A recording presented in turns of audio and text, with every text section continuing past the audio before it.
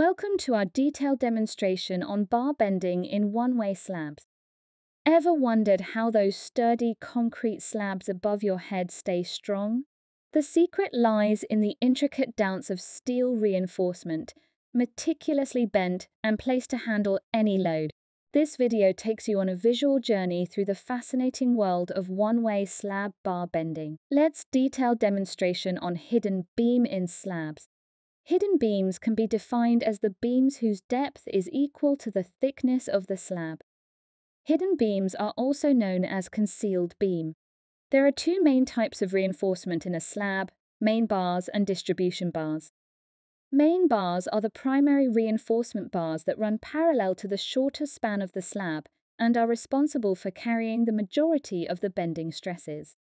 They are typically made of high-strength steel and are placed near the bottom of the slab, closest to the tension zone.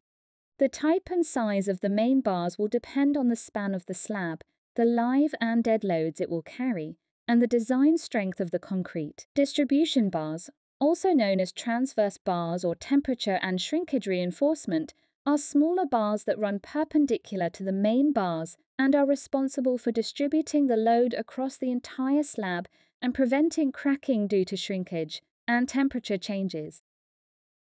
Clear cover, also known as concrete cover, is the minimum distance between the outermost surface of the reinforcement bars, rebar, and the nearest surface of the concrete. Minimum clear cover for slabs is generally 20 m. Concrete acts as a protective barrier against corrosion of the steel reinforcement.